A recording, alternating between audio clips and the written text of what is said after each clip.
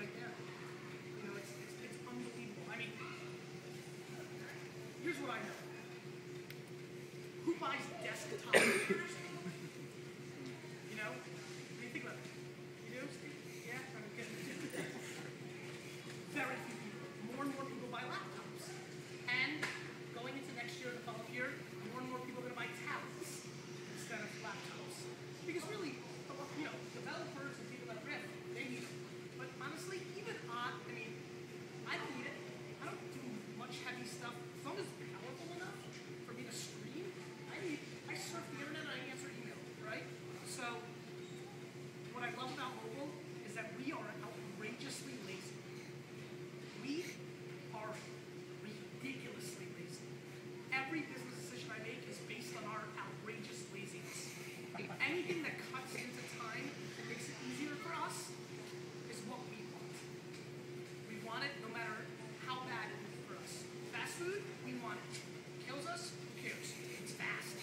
That's how we're built. I mean, do you know how annoyed every one of you would get right now if you went home and your internet was down and you had to use dial-up? You would think that was the worst thing that ever happened in your life. So a few minutes ago, it was your standard. A couple years ago, that's what you lived with. Now, you would crap your pants. You know? So, I think mobile's huge because it's instant grab. You know, it's instant. It's here. Information. I mean, it's changed my world. I mean, nobody loves to debate sports stats more than me.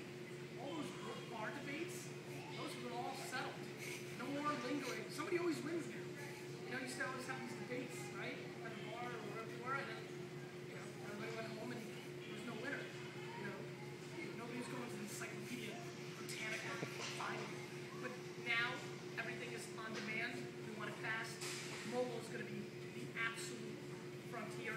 I would say mobile is going to be so big that I would expect anybody who's truly in the internet business or let me phrase it, anybody who's in business will have a mobile strategy, most likely a iPhone, a Android, and a BlackBerry app for their business by the year 2011.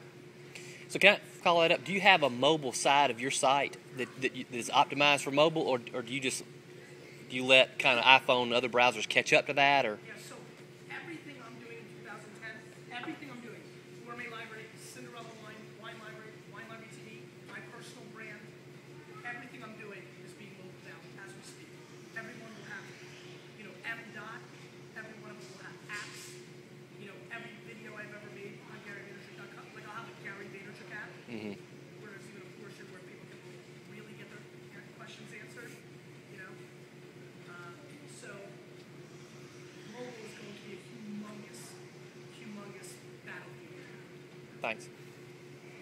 Hey, I could be wrong, but you've been talking the past 6 months or so about LinkedIn, how you're going to spend a lot more time on it next year. Where do you see? why did that happen, or why did it? Yeah, what did you see with LinkedIn? I saw that I love to talk business, and I can't get away with doing it 24/7 on Twitter because that's not the rules of that place.